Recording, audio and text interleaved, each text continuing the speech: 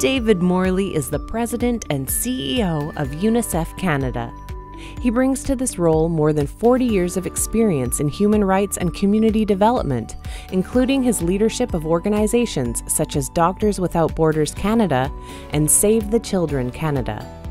Mr. Morley has long advocated on behalf of those in need.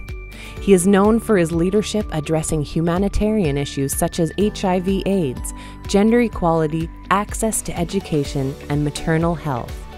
In 2018, he became a member of the Order of Canada. I'm really fortunate because my inspiration to help me get out of bed is I love this work. To be part of an organization that's trying to make the world a better place, that is fantastic. It's an incredible gift.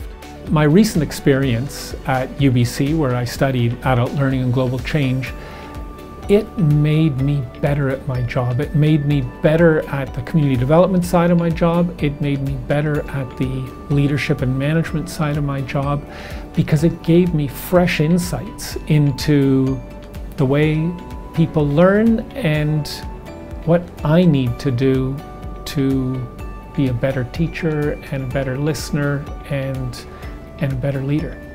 The biggest advice that I give to the students is to follow your heart, to really do what motivates you, what makes you excited, whatever it might be.